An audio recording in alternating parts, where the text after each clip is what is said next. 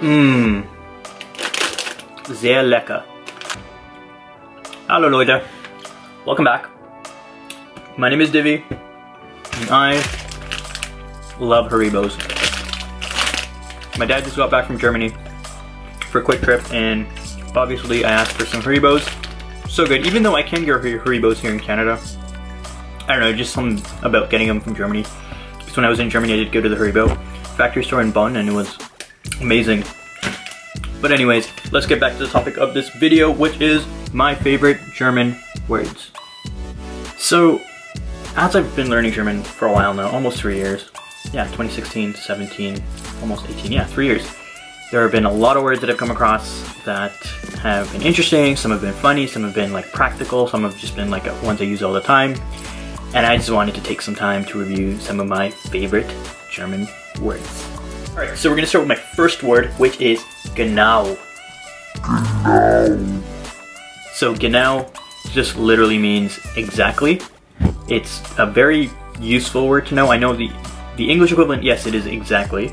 But the way it's used, I found that when I was in Germany, the word genau was used a lot. Typically, when someone says something to you and you agree with them, you say, yeah, genau, or just genau.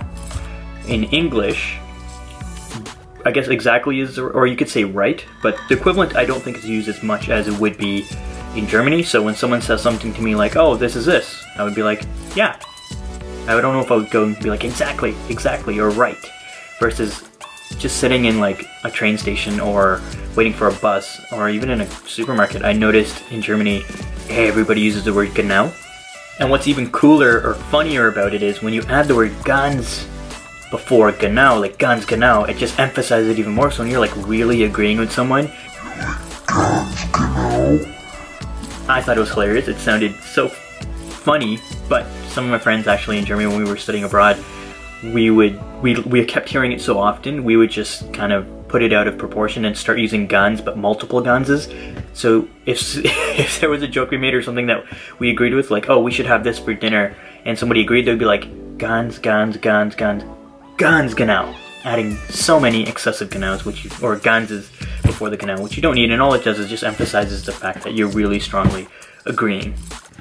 Alright, my second favorite word, and I don't know why this is one of my favorite words, maybe it's just the way it sounds or what it means, but it is Kopfschmerzen.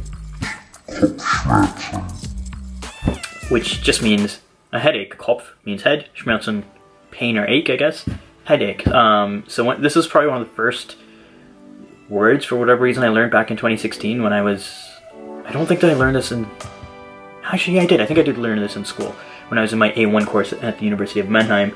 But I learned it, and I know for a fact that at some point in that semester while I was abroad, and I was practicing my German with my family, that I did get sick and I did have a headache at some point, and I remember using it, and it just kind of stuck ever since. Kopfschmerzen.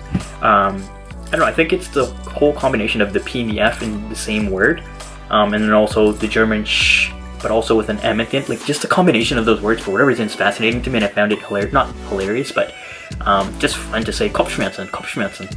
I'm not even sure if I'm pronouncing it right, but there you go, that's my second word, Kopfschmerzen.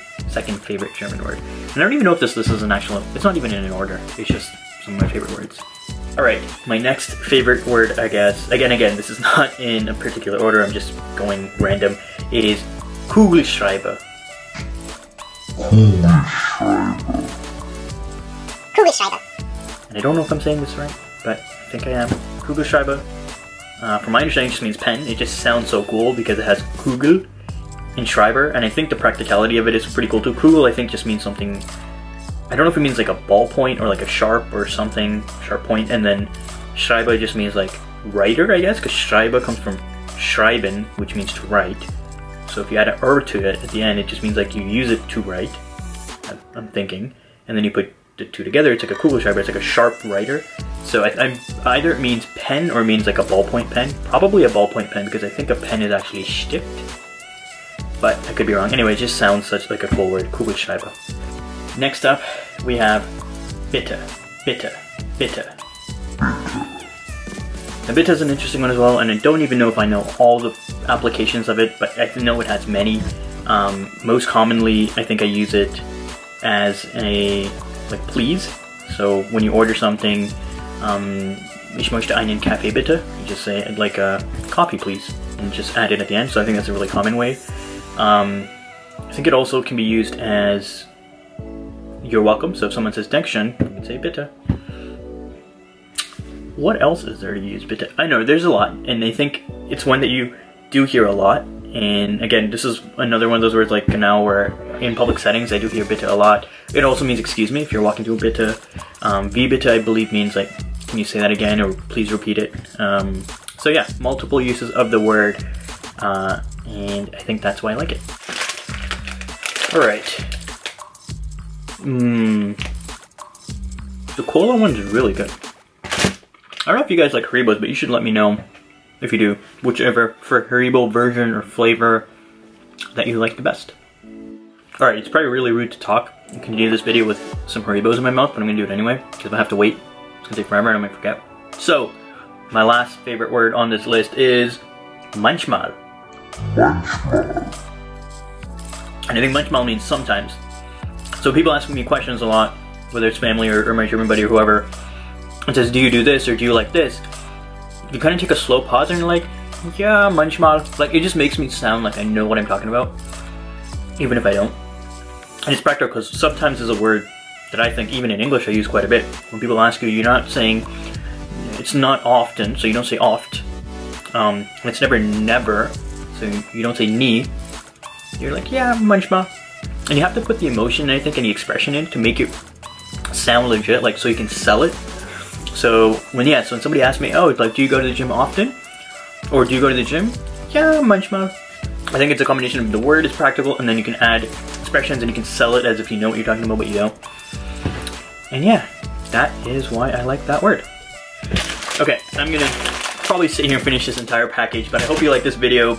These are a few of my German words that I like, and I could probably make another one in some time in the future and see if my list changes, obviously, or hopefully it does change. Otherwise, I wouldn't want to make the same video all over again, just saying the same words. But I thought this would be a quick, fun video to say I am still on track to learn German and tackle my B2 exam in January. So those videos will not stop. I will continue making those, but I thought I'd take a quick break from one of them for my studying to just focus on talking to you about some of my favorite German words. And I will see you guys in the next video. Tschüss, bis bald, bis später.